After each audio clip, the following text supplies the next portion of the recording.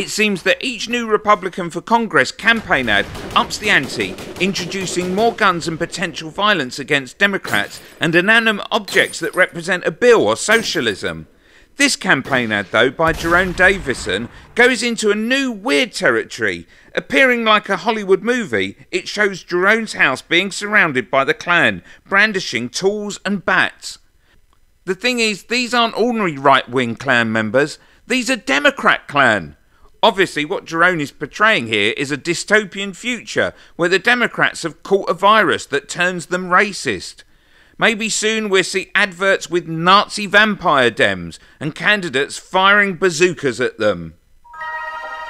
Democrats like to say that no one needs an AR-15 for self-defense, that no one could possibly need all 30 rounds. But when this rifle is the only thing standing between your family